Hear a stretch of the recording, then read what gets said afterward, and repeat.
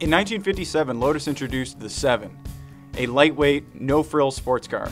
After 17 years, Lotus lost interest in building the 7 and sold the rights to Caterham cars.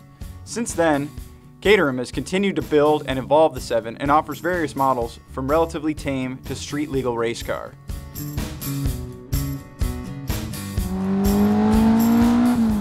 The Superlight R400 sent to us by Caterham USA lies on the race car side of the spectrum.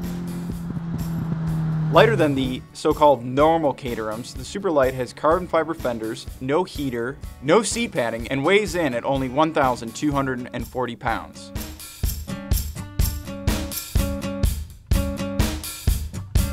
With 210 horsepower on tap from a 2-liter 4-cylinder dual overhead cam engine that one might find in a Ford Focus, acceleration is stupendous.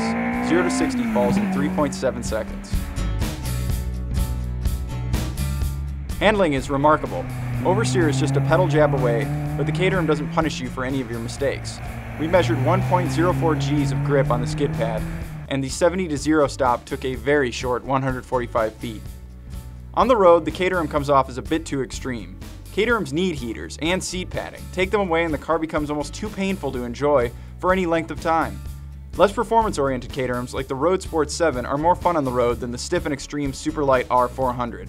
But on an empty, twisty road or on a racetrack, the flaws and the pain of the R400 will surely be forgiven, as no other car provides the thrills and the feeling of the Supersport.